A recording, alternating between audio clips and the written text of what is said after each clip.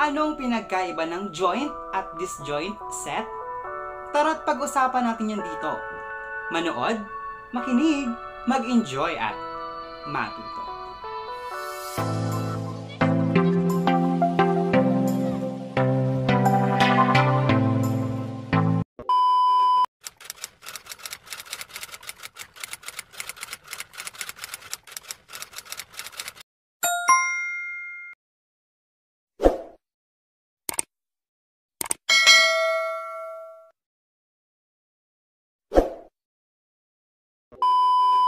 Hi everyone! Welcome sa lesson natin ngayong araw. So for today, pag-uusapan naman natin anong pinagkaiba ng joint set sa disjoint set. So let's talk about joint set versus disjoint set. Let's start this by defining ano nga ba si joint set. Ayan. So let's get to know first joint set. Ano bang ibig sabihin ng joint set? Okay, ang joint set, two sets are said to be joint set if they have at least one common element. Ayan. So, examples. Set A tapos set B. Set A have an elements of C, D, and E. And set B have an elements of A, B, and C. So, sabi natin sa joint set, magiging joint set lang yung dalawang set kung meron silang at least isang parehong element. At least isang parehong element. Kapag sinabing at least, kahit isa lang. Pero hindi naman sinabing dapat isa lang. Ang sabi niya, kahit isa lang. Ibig sabihin, kahit isa, pwede rin magdalawa, magtatlo, mag-apat. One ang minimum, tapos pwedeng mas marami pa. So, ayun ang ibig sabihin ng at least. At least one common element. So, let's check. Paano ito naging joint set? Ayan. So, sabi, kailangan kahit isa lang, meron silang parehong elements. So, let's check A and B. Anong elements ng set A, C, D, E, elements ng set B ay A, B, C. So, pareho silang may C. Diba? So, meron silang isang common. Kaya ito naging joint set. Ganun lang po kasimple ang joint set. Ayan. So, ito naman. So, dito, sa topic natin yung joint set tapos disjoint set, titignan mo lang kung may pareho na elements. Ganun lang. Kung may pareho o kaya walang pareho. So, let's check para sa joint set. So, sabi kahit isa lang pareho, okay na sa akin. Sabi ni joint set. So, 2, 4, 6. Ayan. So, may 6. Parehong may 6. So, check tayo doon. Parehong may 8. So, check din tayo doon. Parehong may 10. So, check tayo dyan. So, since hindi naman sinabing isa lang ang kailangan ko, hindi. Sabi niya, kahit isa, pero pwedeng mas sobra pa sa isa. So, eto kasi tatlo ang parehong elements ng C saka ng D. So, joint set pa rin siya. Ayan. Joint set yan kasi meron silang parehong elements. Ayan. And lastly, eto. Ayan. Ito nga parehong-pareho. So, lahat ng elements ay meron yung kabila. Yung E saka yung F. Ano nga tawag dito? Anong klaseng set ito? Equal or equivalent? Pareho. Ayan. Equal siya at the same time equivalent din. Okay. Equal kasi parehong-pareho. Equivalent kasi parehong apat yung elements sa loob ni E saka ni F. Ayan. But we are not talking about equivalent tapos equal, disjoint tapos joint set ang pinag-uusapan natin. Now, joint yan kasi nga meron sila or meron itong dalawa na common elements. Yung nga, common yung 3, common yung 6, common yung 9, common yung 12. So, that made this pair of set na joint set. Ayan. So, ganun lang po kasimple ang joint set. Ayan. So, this joint set naman tayo. Ito, opposite lang ni joint set. Kung si joint set, kahit isa lang daw gusto niya, basta meron isang pareho, si disjoint set ayaw niya kahit isa. Two sets are said to be disjoint set if they have no elements in common.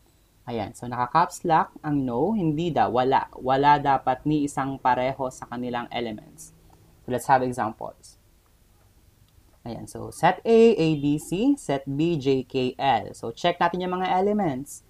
Walang A yung kabila, walang B yung kabila, walang C yung kabila. Wala ding J doon, walang K doon, walang L doon. So, definitely wala itong kahit isang pareho. So, this made this pair of set na disjoint kasi wala silang parehong element. Ganun lang po kasimple. So, again, for our topic for today, just check kung may pareho o wala. Yun lang ang idea ng joint saka ng disjoint. So, another, ito rin. Set C and D. So, 2, walang 2 doon, walang 4 doon, walang 6 doon, walang 8 doon. Ayan, so wala din namang 5 dito, walang 10, walang 15. So therefore, disjoint ito kasi wala ni isang pareho. Magkakaiba lahat ng elements. And this one, ito ay example din ng disjoint. Walang 1, walang 2, walang 3, walang 4, walang 5, walang pareho. Ibig sabihin, disjoint set. Ayan. So, very simple. Ganun lang po ang disjoint tapos joint set. So, let me repeat first. Kapag sinabing joint set, kailangan kahit isa lang may pareho sila. Yun lang ang check natin lagi. Kapag disjoint set, kailangan wala talaga. Totally wala kang makitang parehong element. Ayan. So, I hope it's clear because we are going to have our humor drill with a twist again. Ayan. So, this time, pipili tayo between joint set and disjoint set. So, kapag feeling mo yung given na pair of set ay joint set, just clap once when I say go or now. So, 1 clap yon. Tapos, disjoint set naman, 2 claps kapag yun ang napili mo or yun sa tingin mo ang sagot. Ayan, then I'll show you the given. So, let's start with number 1. Alright, so may dalawang set X, M, and O, set Y, P, Q, R. Now, saan siya kabilang? Joint or disjoint? I'll pause for 5 seconds. Then think about that. Then after 5 seconds, I'll ask you to clap once or twice. Alright. Go.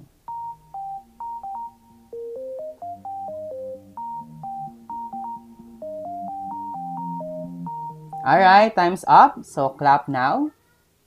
Alright, sige nga. Let's see how you did. So, eto.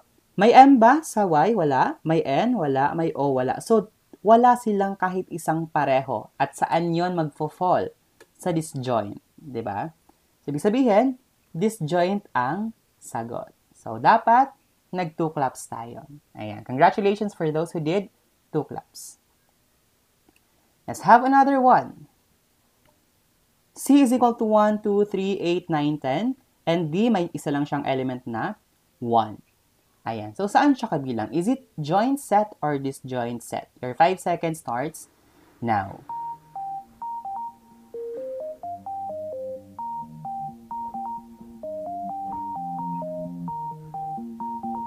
Alright, so let me hear your clap.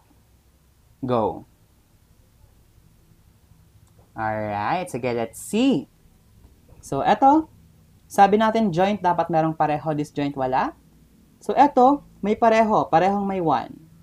So, saan siya magpo-fall? Kay joint set. So, joint yan. So, joint itong pair of set natin na meron.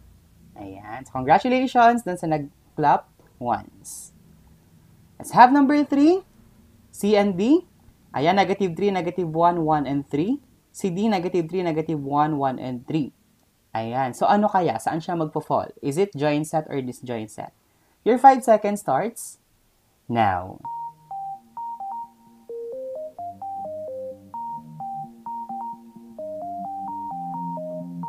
Alright. So, let me hear you clap. Go. Alright. Sige, check natin. So, sabi natin ang joint, kailangan may pareho. Si disjoint, wala. So, eto parehong-pareho. Diba? Equal set tapos equivalent set. So, ibig sabihin, since pareho lahat, pareho may negative 3, may negative 1, may 1, may 3. So, joint set yan. Kasi may pareho sila. Ayan. So, again, isa pa. Ayan. C and D. Negative 3, negative 1, 1, and 3. Sa set D ay negative 2, 0, 2, and 4. Ayan. So, saan siya magpo-fall? Is it under joint set or disjoint set? Your timer starts now.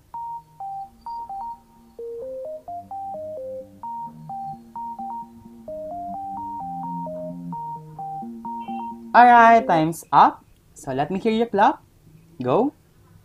Alright, sige. Check natin kung ano kaya ito. Negative 3, may negative 3 ba doon? Wala. May negative 1 ba dito? Wala. May 1 ba dito? Wala. May 3 ba doon? Wala. So, wala silang pareho kahit isa. Saan ngayon magpo-fall kapag ganun ang description? Disjoint. So, this is an example of disjoint set.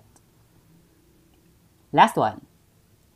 10, 20, 30, 40, set B, have an elements of 10, 100, and 1,000. So, alin siya dyan? Is it under joint or disjoint? So, your 5 seconds starts now.